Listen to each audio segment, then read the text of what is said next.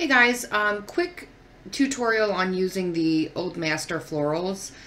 So once you open your, whichever one you're looking to use, this one's Dowry, Control A, Control C. Hello. And then that was my phone, Control V, which I already did. I just thought, oh, I could do a quick tutorial for you guys. Control T, I'm going to flip mine because I want it to be, I want the lines to flow that way.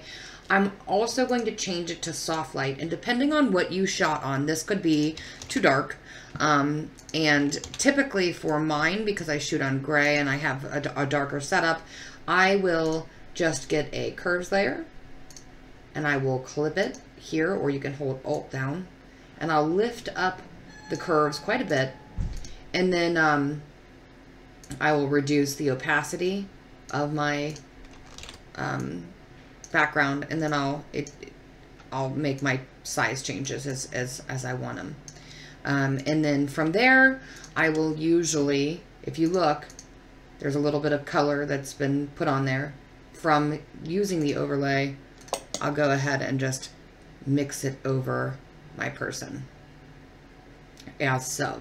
So when you get it, you can also go, and sometimes I will go to my hue saturation, I'll colorize it, and I will pick a color because I want it to be like a monochromatic, and then I'll go after, you know, the same tones as the image as well.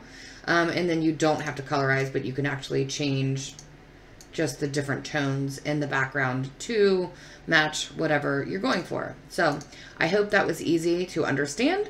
And if you have any questions, let me know.